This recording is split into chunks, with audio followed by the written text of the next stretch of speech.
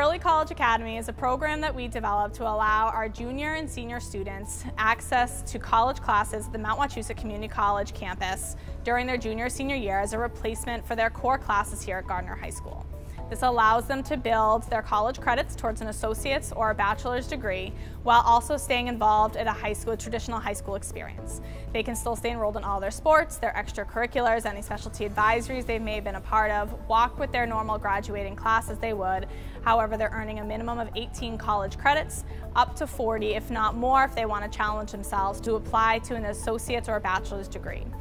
Through the program, we're able to take care of at no cost the general requirements for all of the bachelor's or associate's degrees, including their English 101, their English 102, statistics, as well as some classes that might be of interest to them in order to help them decide what they would like to major in, such as some business classes like accounting or macroeconomics, or some healthcare classes such as biology, psychology, human growth and development. It's a really great opportunity for students to start their college career without having to take out student loans, and it also helps them build the skills they're going to need to be successful in college, like how to navigate a college campus, work with a professor, and access the different services that are available to them on a college setting.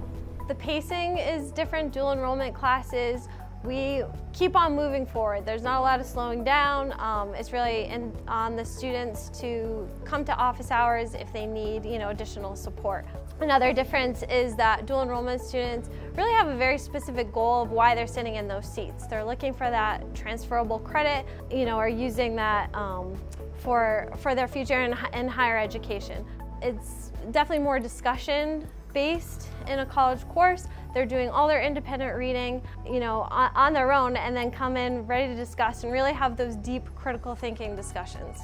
A lot of these dual enrollment programs are grant funded, so there's an advantage to be able to get, low cost college classes. I'm an English instructor, so I'm a big word person. So even that, oftentimes college terminology is a barrier. And so we're talking about admissions, transcript requests, drop dates, withdrawal dates. This is just part of our regular conversation in a college course, so getting comfortable with that terminology might be a roadblock for a new college student, whereas our dual enrollment students are getting familiar with that. Learning those college skill sets that they wouldn't learn in high school. So rather than that freshman year of college seeing Blackboard for the first time, Blackboard is the college online platform, so they become familiar with using that platform. Another skill set is being able to use the college library resources and the academic journals, which is a huge benefit.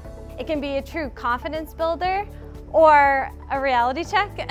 I have some students who maybe weren't sure if college was for them, and then they're taking a college class. I treat them like college students, and oftentimes I have students who are really surprised how well they're able to keep up. And I've had students this year who came in maybe not so confident, and now they're going into English 102, college writing 2, and we're like, hey, I got this, I'm doing this. And I tell them all the time, hey, I'm teaching this class on Tuesday nights at the college.